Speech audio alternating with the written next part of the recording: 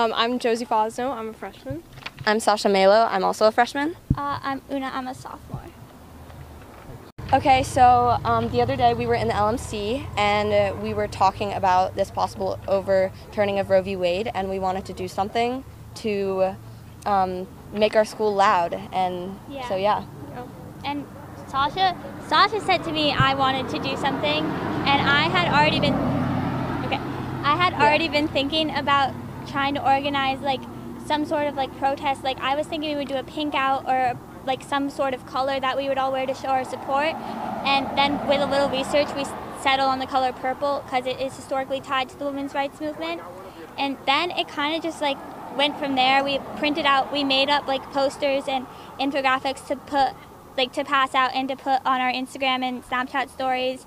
And we just got involved with the feminist club, and we then had this walkout. Josie? And and it originally like just started with like the purple shirt thing, and then it just, like Una said, it just got bigger, which I think is really good. Hi everyone. We would first like to thank all of you for wearing purple and walking out with us to support women's rights and reproductive rights. Una Millett, Josie Fosno, and I, Sasha, have organized today all purple out, and with the help of the Feminist and Closer Club, we further decided to hold a walkout. just a friendly reminder, we are going to head back in at the end of PACE around 11:10, and I'm now going to hand it over to Una. As you all know, a Supreme Court document was recently leaked that said the court is trying to overthrow Roe v. Wade, which passed in 1973 and allows legalized abortion under the 14th Amendment's right to privacy. Not only does the right to privacy protect a woman's right to choose whether or not to have an abortion, it also protects the right of the LGBTQ community and the right to use birth control. If the Supreme Court overturns Roe v. Wade, the decision has potential to bring these other rights into question, one of them being gay marriage. Roe protects the woman's right to choose whether or not to have a baby, which is a deeply personal decision, a decision that impacts a woman's health and her future. The decision to terminate a pregnancy or not should be a woman's choice and not decided by the courts.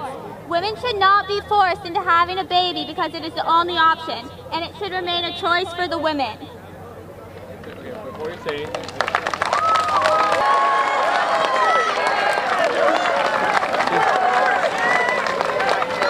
Thank you guys for listening.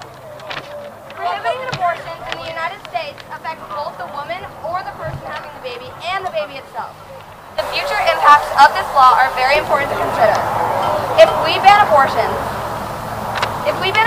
many women will then make the decision to get an unsafe abortion. Around 700 women die every year due to pregnancy complications. This number will immediately increase if Roe v. Wade law is overturned. The long-term effects of this law also impacts the future child.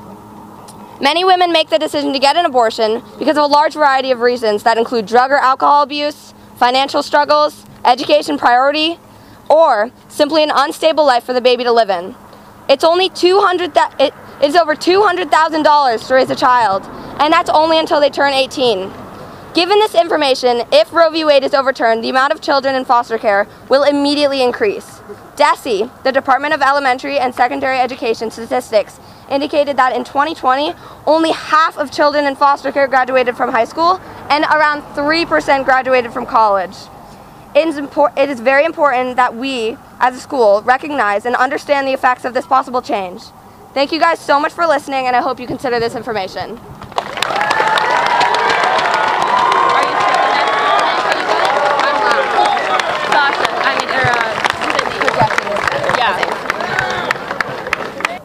When I was 8 years old, a woman told my sister she deserved to be raped because of the way she was dressed. My sister was wearing a crop top. When I was 12 years old, a police officer spoke to all the girls in my grade about how to avoid sexual assault. Don't go out alone, carry protection, yell as loud as you can. When I was 13, my stepmom shared her story with me. And when I was 14, a classmate shared hers as well. This is not the first time that I have, or any of the women here today, have had to been forced to think about the possibility of rape and sexual assault.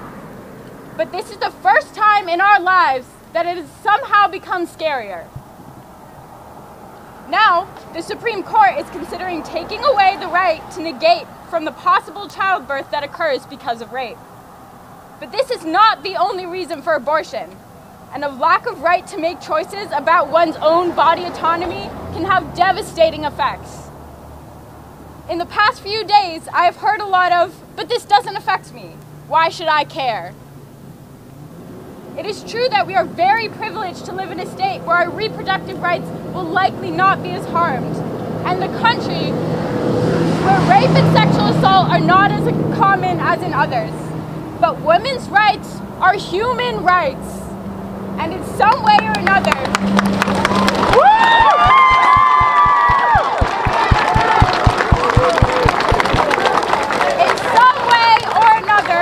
each and every one of us will be affected by this ruling. The reality is, overturning Roe v. Wade won't only affect abortion. It will jeopardize access to certain forms of birth control, as well as emergency contraception like Plan B. It will also mean that fertility treatments will be harder to obtain for marginalized groups, for whom access is already very difficult. Banning abortion will hurt the United States economy as well. Being in charge of their own reproductive rights, women have been more likely to complete college and enter the labor force with greater financial certainty. However, women who are denied abortion are more likely to struggle to pay for basic needs like food and housing. Communities of color will be hit the hardest. Female-identifying people of color have bared the brunt of anti-abortion legislation for years. About 60% of women obtaining abortion are women of color.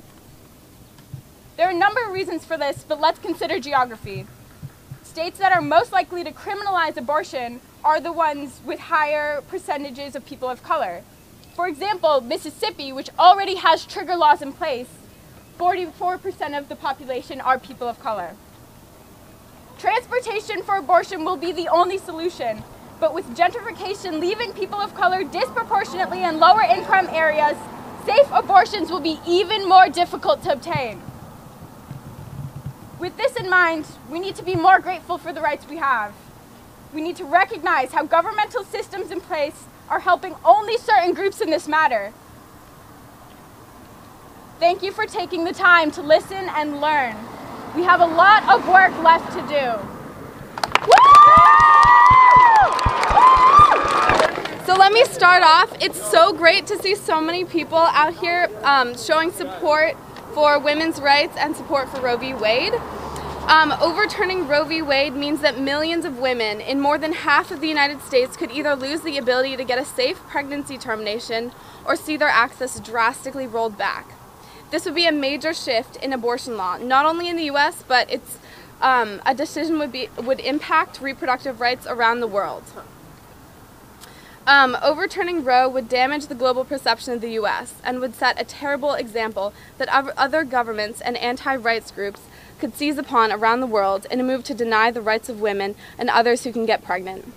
To take away the nearly half-century-long constitutional protection for abortions could be setting an example for repressive governments around the world to justify future crackdowns on their citizens.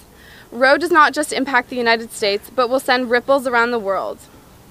We, back in the United States, where we have this basic protection, though it's never been enough, are slipping backward. This is a slap in the face to generations of people who fought for this right. Modern women don't know a world in which Roe v. Wade doesn't exist. Taking away Roe v. Wade takes away the right to privacy, to agency, for an American citizen's right to their own person. We are gathered here today to demonstrate our frustration on this attack on our fundamental rights. We also need to recognize the privilege that many of us have. I would encourage you to take action in other ways. If Roe is overturned, access to safe pregnancy termination will be felt in other states. It will be felt most in other states and among lower-income communities. I encourage you to donate to fundraisers, sign petitions, and let your voice be heard on this issue and continue to advocate for those with less privilege. Again, I'm so grateful that the students and teachers have shown their support for this issue, listening and educating themselves, and I hope we as a community can work together to build an environment where students can feel safe and heard. Thank you. The main argument that we hear from people who want to get rid of abortions is the life of the fetus. But that's not the whole point. The point, what I think is the best way to approach it, is that the fetus should not be created in the first place. And we can do this by educating people about safe sex and making contraceptives accessible. Some of these lawmakers want to ban contraceptives, including condoms. That would be the opposite of helpful because people would die from STIs and STDs. It would be incredibly unhealthy. The main point is to educate people on how not to get pregnant and to make sure that birth control is available and that we know the best methods for us. Women should make sure they know what birth control method is best for them, and we should make sure that that is accessible everywhere. I really appreciate how the nurses at school have condoms in the nurse's office. That's a great way to do that. Thank you. Yeah!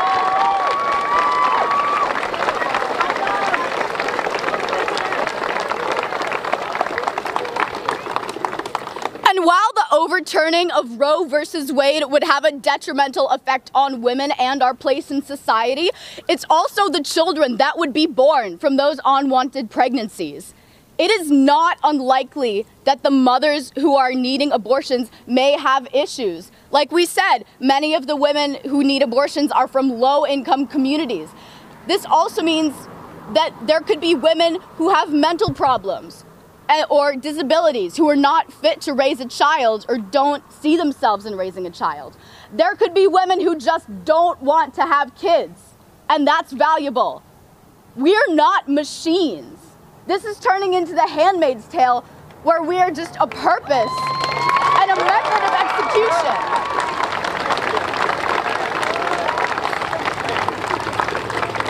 If we don't want to have to create a new human being and look after it for the rest of our lives, we shouldn't have to. Especially not if the method of pregnancy is unwanted. What if a young girl, a high schooler or middle schooler, gets pregnant by sexual assault, or by unsafe sex, or by rape, or incest? These are not impossible, and these are the lives that would be damaged by the overturning of Roe versus Wade. Adding to that, the fetuses who would be born to these mothers would not have happy and stable lives. If these young women who were assaulted are forced to give birth, they're not going to be able to look after a baby. These babies are going to be unhealthy. It's more than likely that the mothers won't get access to the prenatal care that they need if they're young and they've been in a bad situation, which has caused them to have to carry the pregnancy. They often won't have a valuable or a reliable family structure that can keep these children safe, that can get these children educations, food, and clothing. So not only would the overturning of Roe versus Wade haunt us as we are right now, it will harm the children that come after us and those children's children. It's going to harm everybody. And it's especially going to harm the young people who are here right now, because nobody can change this but us.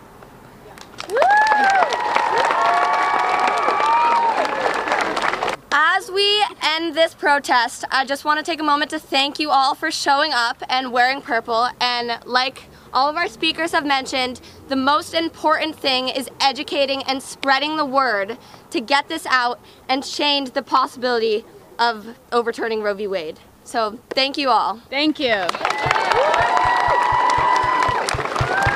Please now head back to C block. Do not skip any classes. Do not leave the premises of the building.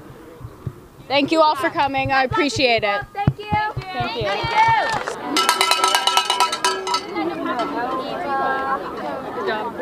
Good job starting Feminist Club Move. Hell yeah. Anya, guess what I did last night? I made these signs.